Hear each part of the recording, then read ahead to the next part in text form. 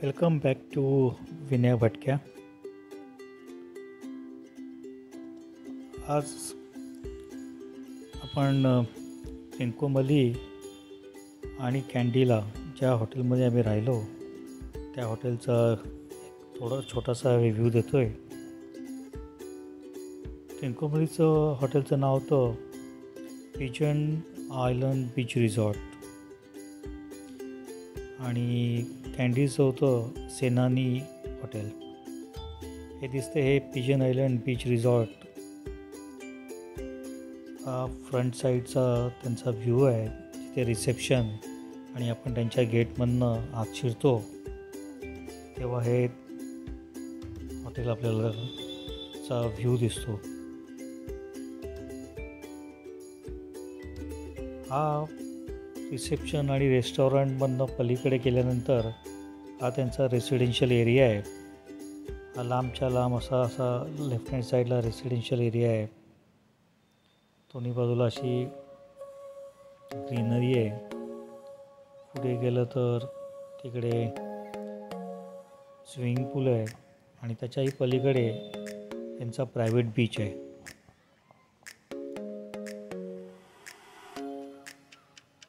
चांगलं असं हे बजेट हॉटेल आहे. इथे माकडं मात्र खूपच आहेत, वानर आहेत, त्यामुळे थोडीशी काळजी घ्यायला लागते.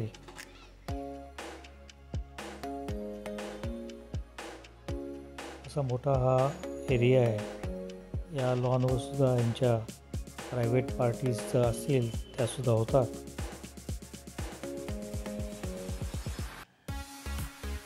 वरती सुद्धा या रूम्स आहेत फर्स्ट फ्लोअरला आणि त्याच्या खाली रेस्टॉरंट आहे आणि रिसेप्शन आहे.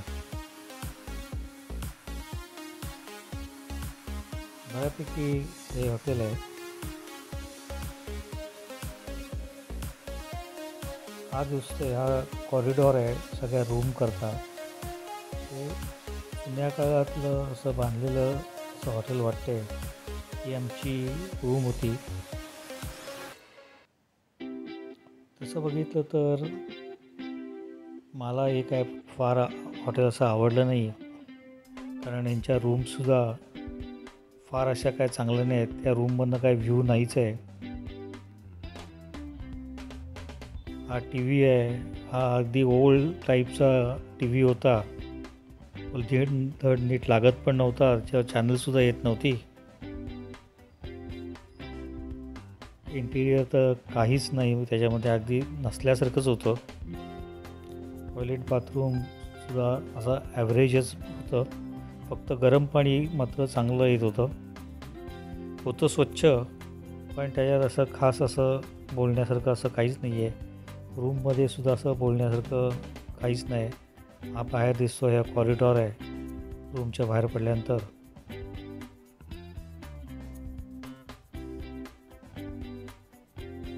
आणि हा बसायला एक बेंच आहे बाहेर.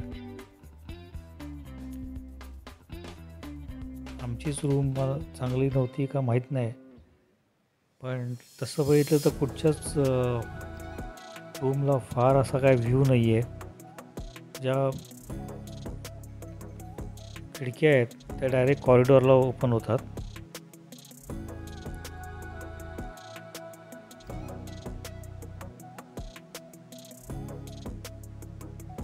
आता आपण आलो हे त्यांच्या रेस्टॉरंटमध्ये.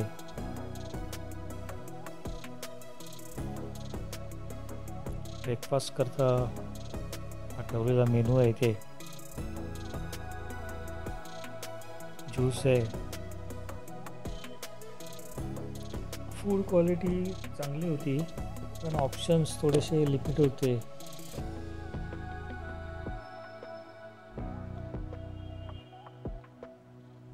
टेस्ट पण ओके होती अशी, म्हणजे फार काय अशी 5 पैकी तुम्ही त्याला 3 मार्क देऊ शकाल.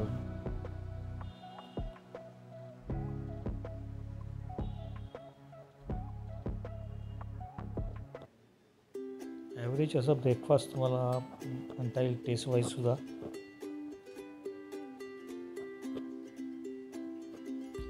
अल्टिमेटली बजेट हॉटेल आहे. त्याचा एकच चांगला ॲडव्हान्टेज आहे, त्यांचा पूल चांगला आहे आणि त्यांच्याकडे जो बीच आहे प्रायव्हेट तो सुद्धा चांगला आहे. हे इकडे चहा कॉफी करता ठेवलेलं आहे.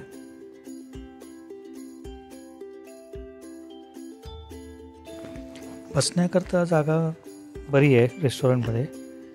आणि हे आहे ते पार्किंग प्लेस आहे. बरीच मोठी अशी पार्किंग प्लेस आहे. पण या हॉटेलचा एंट्रन्स आहे तो फारच नॅरो आहे.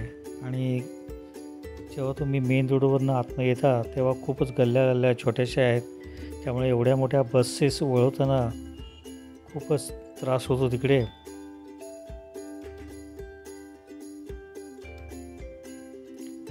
पार्किंग प्लेस खूपच आहे. आता ही बघा, ही आमची बस होती. तिला कसरत करायला लागते आतमध्ये येण्याकरता. पण आमचा ड्रायव्हर खूपच हुशार होता आणि स्किलफुल ड्रायव्हर होता असल्यामुळे त्याचं परफेक्ट त्यांनी गाडी बसवली त्या गेटमधनं आतमध्ये. तर ओव्हरऑल हॉटेल बऱ्यापैकी आहे, बजेटवालं आहे. तुम्ही दिवसभर तर बाहेर फिरता त्यामुळे रूमचं अशी ओके आहे. इथून आम्ही निघालो ते कँडीला आणि मध्ये हा लंच घेतला. हा एक फार्म हाऊसमधला लंच होता म्हणून हा याच्यात इन्क्लूड केला आहे. अतिशय सुंदर ऑथेंटिक श्रीलंकन व्हेजिटेरियन फूड होतं आणि ऑर्गॅनिक फूड होतं. हा जो लंच घेतला आहे याच्यात तुम्ही बघाल एक टिपिकल जे शेतामध्ये घर असतं आपल्या इथूनच्या कोकणांमध्ये तसं घर होतं. आणि जे काय तिथे जेवायला दिलं होतं त्या हे बघा, हे त्यांचं शेत आहे. या शेतामध्ये जे काय त्यांचं पिकतं त्याचाच लंच होता. प्युअर व्हेज होता. जास्त मसाले नाहीत किंवा जास्त ऑइल नाही. आणि त्याची पद्धतसुद्धा असं टिपिकल एक असा कोकोनट म्हणता बनाना लीफवर दिलं होतं. आणि अशी टोपलीसारखी होती, त्या टोपलीमध्ये बनाना लीफ होतं. त्यामुळे हे मुद्दामून दाखवतं आहे कारण हा एक अतिशय सुंदर असा हा एक्सपिरियन्स होता लंच घ्यायचा या फार्म हाऊसमध्ये. पाणी प्यायची व्यवस्था पण निराळी एकदम केली होती. सगळ्यांना खूपच आवडलं हे जेवण.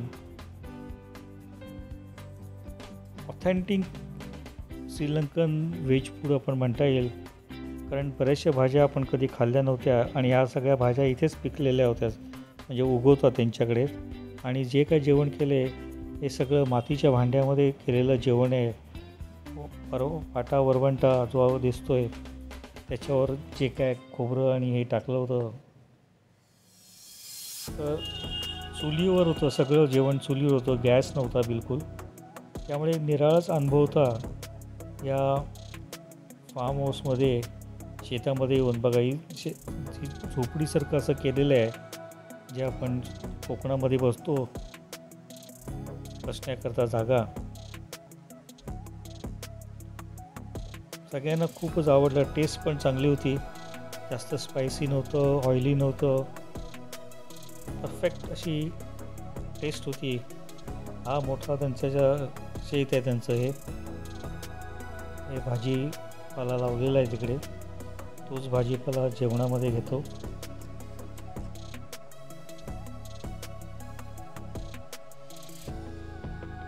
आणि क्वाईट रिझनेबल असं हे जेवण होतं. प्राईज वाईजसुद्धा स्वच्छता खूपच होती. आणि तिथून आम्ही नंतर पोचलो. हे आमचं सेनानी हॉटेल कँडीचं आहे. सुरेख असं हॉटेल होतं. यांच्या रूम्स पण फार छान रूम्स होत्या. ओव्हरऑल इंटेरियर, रिसेप्शन आणि इथूनचा दिसणारा व्ह्यू कँडीचा, कारण हे हिलवर हॉटेल आहे आणि कँडी खाली आहे. या रूम्स आहेत, छान होत्या रूम्स.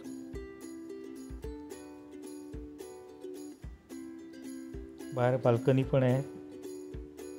टॉयलेट बाथरूमसुद्धा चांगल्यापैकी होते. हे आमच्या दुसऱ्या फ्रेंड्सचं होतं. इथून सुद्धा चांगला व्ह्यू मिळतो त्यांना. अख्ख्या कँडीचा व्ह्यू मिळतो.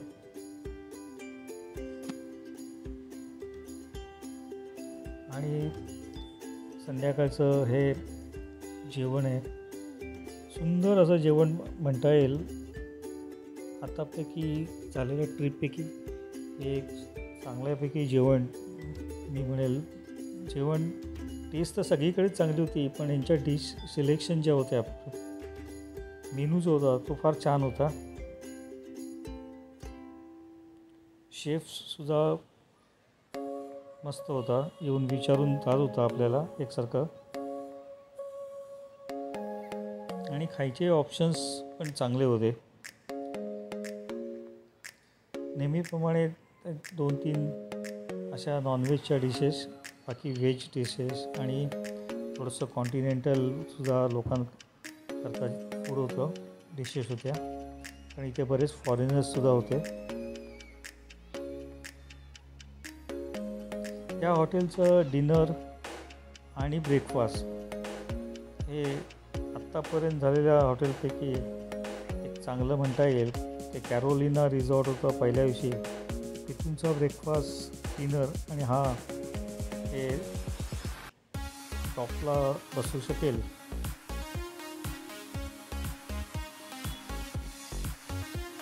फार प्रोफेशनली मॅनेज करत असलेलं हे हॉटेल वाटत होतं. त्यांचा स्विमिंग पूलसुद्धा फार सुंदर असा स्विमिंग पूल आहे.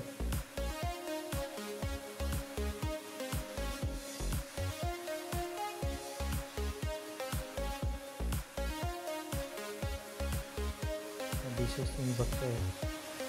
थोडंसं शूटिंग करताना कॅमेराचं जरा ॲडजस्टमेंटचा प्रॉब्लेम झाला आहे.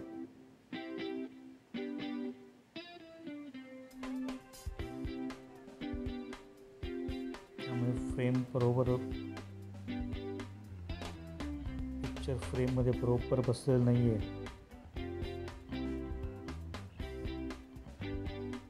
ओव्हरऑल बरेच असे ऑप्शन होते जेवणाकरता. स्टार्टर्ससुद्धा 2-3 प्रकारचे स्टार्टर होती, व्हेज नॉनव्हेज.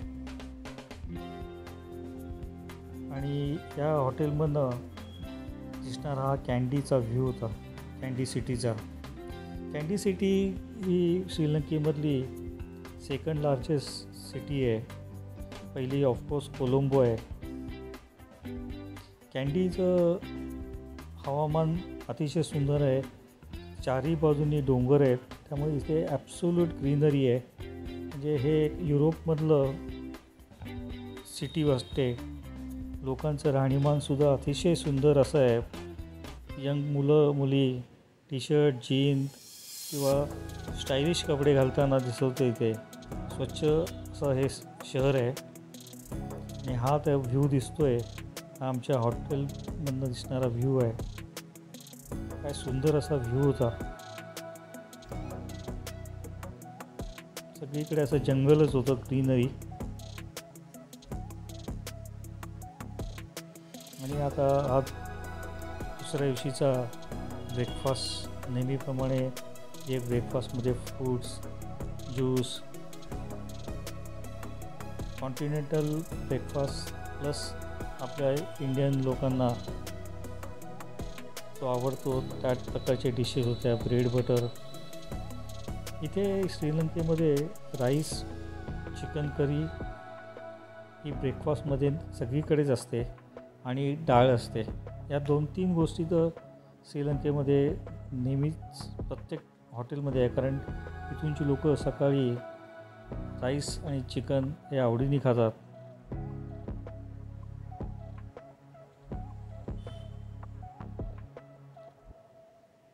चांगल्यापैकी प्रिपरेशन आहे या हॉटेलचं.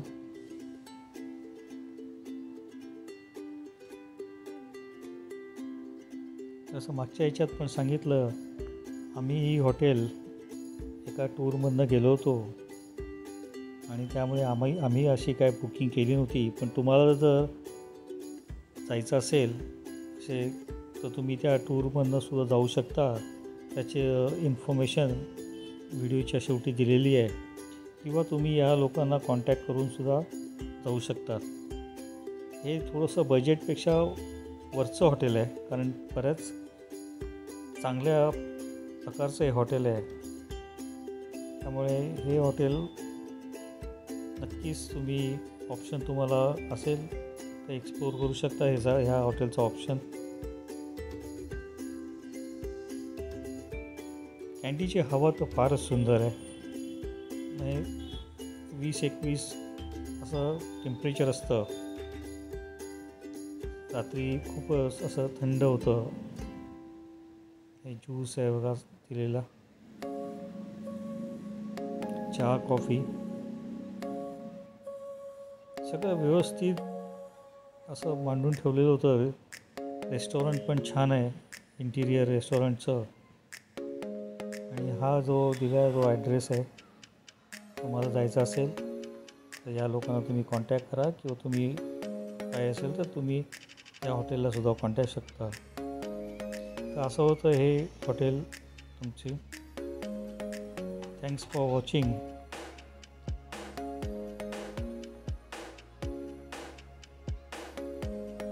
आणि please subscribe my channel. Thank you.